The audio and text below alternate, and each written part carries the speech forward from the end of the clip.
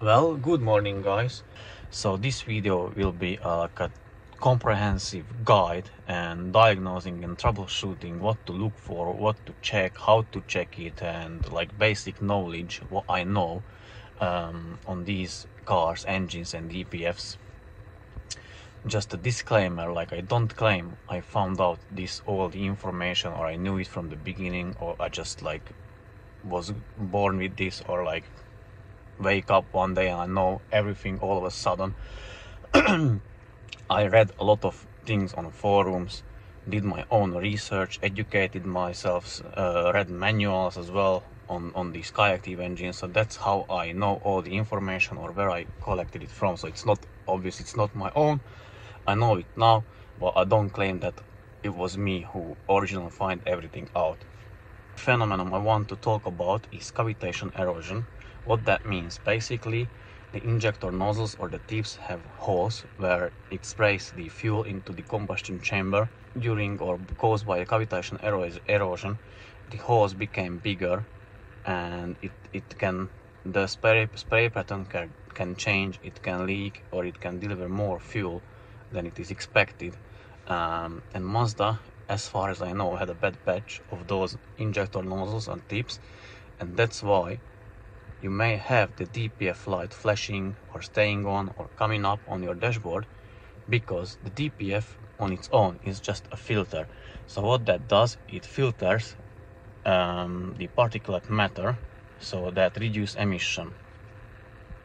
Once it fills up, it does the regen, how it is programmed to the ECU, and then it fills up again and regens again.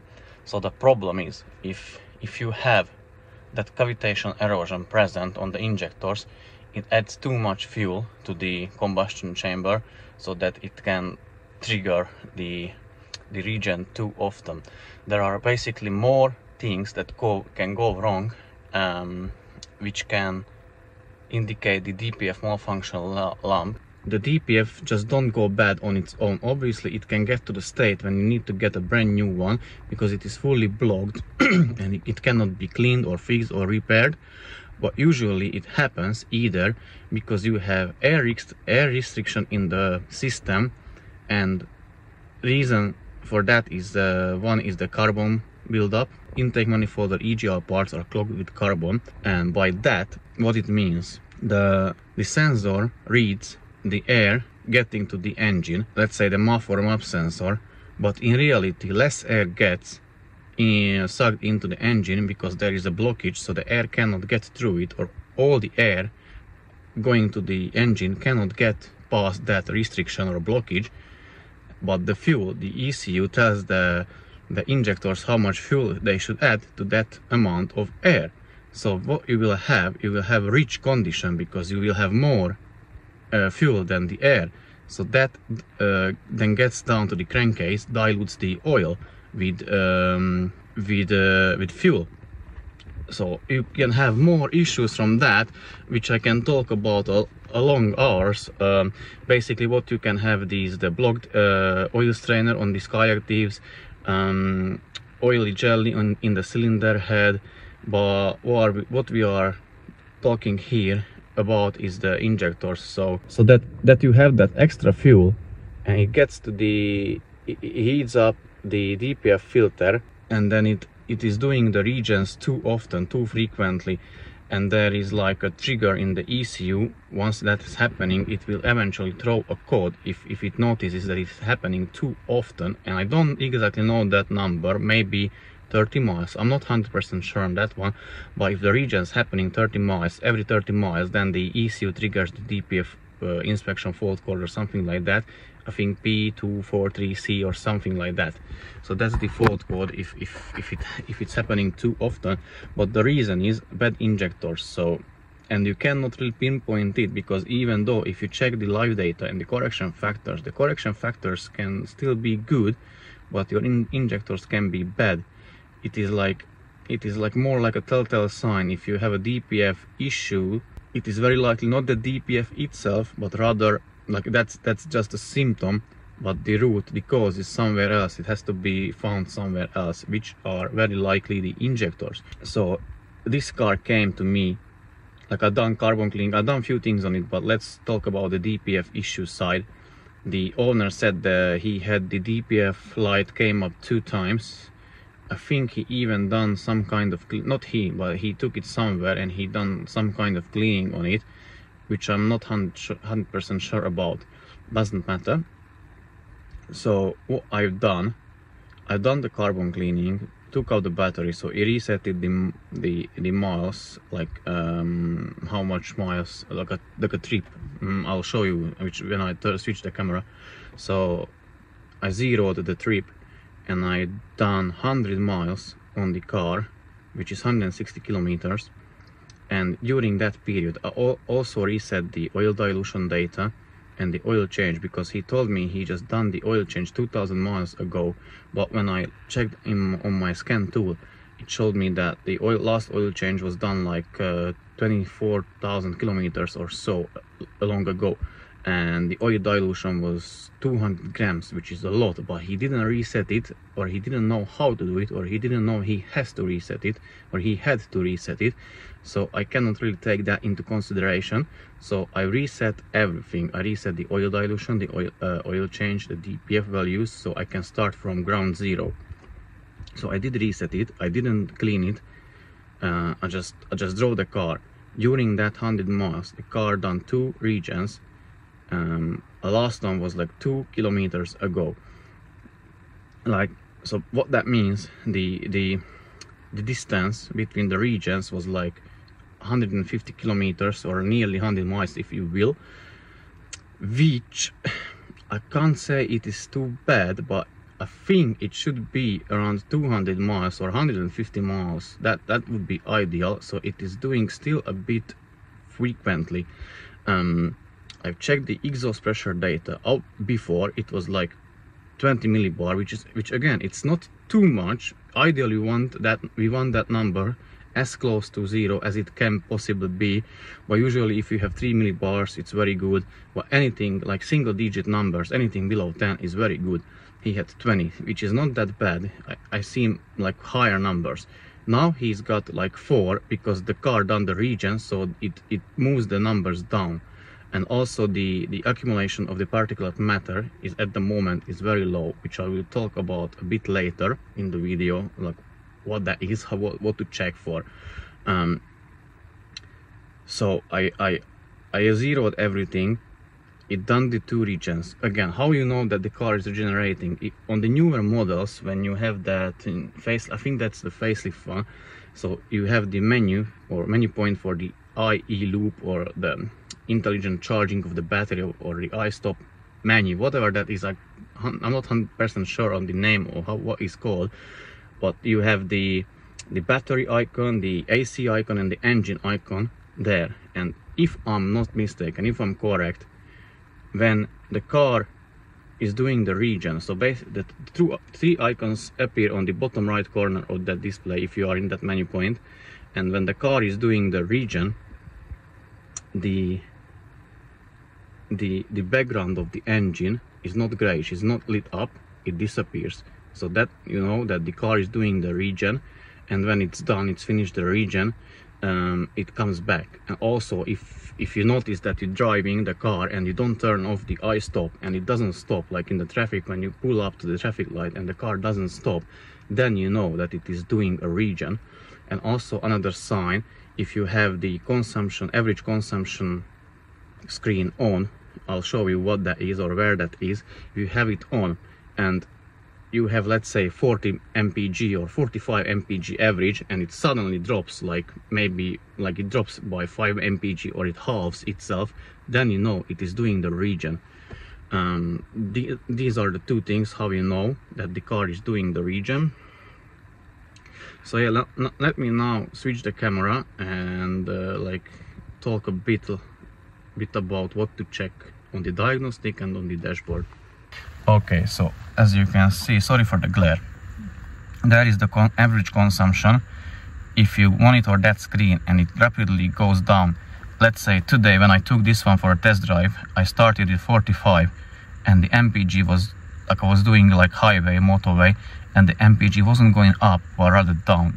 Then I knew that the car is doing the region. Also, it's not on this display because like you can, this is the older displays, so you need to have the newer one.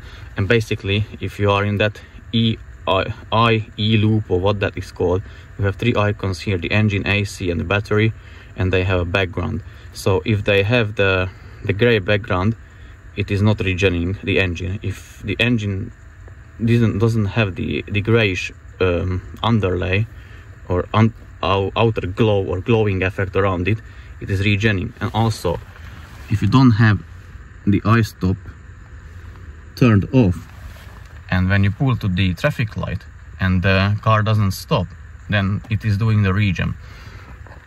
So now let's check the values, what to look for. So as I said, I've done 100 miles. The car did 2 regens.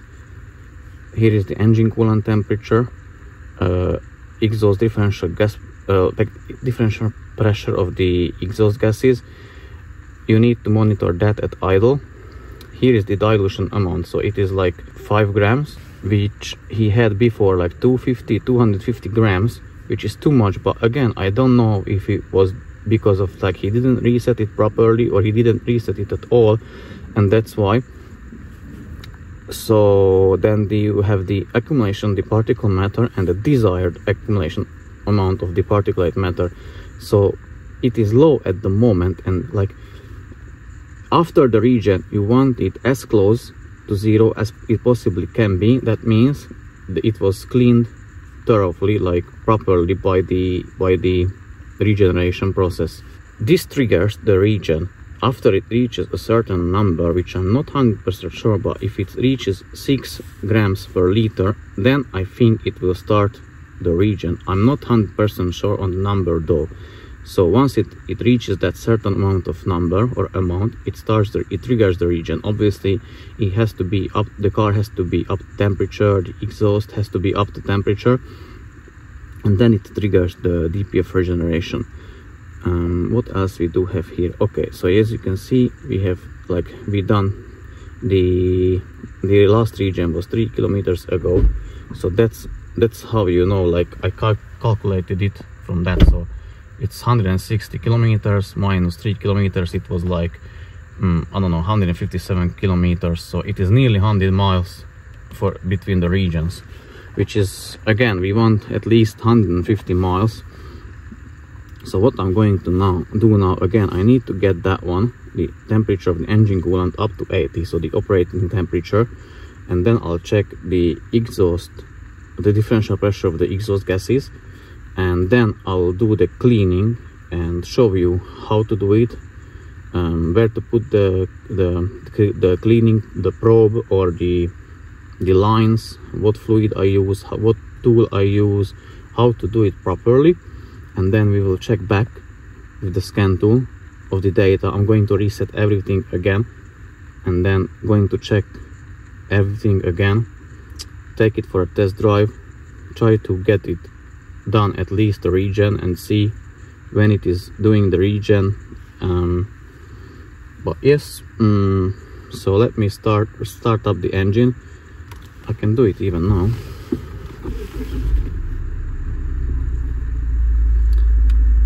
And let it idle, and now you see that is it is averaging around, I didn't even know, maybe let's say 0.4. So that is 4 millibars, which is very low, which is very good number because it just done the regen. So I'm going to wait till the coolant temperature reaches 80 degrees, and then I will do the DPF cleaning, which I'll show you how to do it. Here is the kit or the equipment or tool which I'm going to be using on the Mazda. So this is the cleaning fluid, goes into the bottle, gets sprayed. I'm going to use the hole for the pressure sensor with this probe, and also I'm going to, for the temperature sensor, I'm going to use this probe for where the temperature sensor goes to the DPF filter, and then this one, the line, the hose, I'm going to use on the pressure sensor. So this is the gun. It needs 8 bar of air, like pressure. Then it is sprayed in 5-second intervals. So hold the trigger for 5 seconds, release it for 5 seconds, then hold it again. So it's in a burst mode with the engine off. Then leave it for like 15 minutes just to have it like acting or dissolving the soot in the DPF. So first cleaning fluid, flushing fluid, the same way, both the same way, and then take the car for a test drive and try to do a regen or a forced regen, and then check the numbers.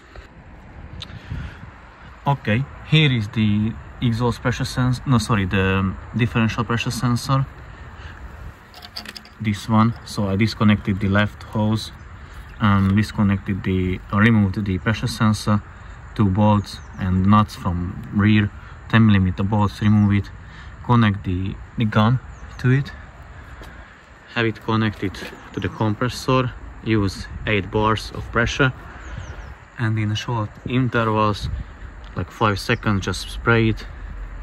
Once you spray the entire bottle there, use the purge fluid the same way, and then I'll show you what to do.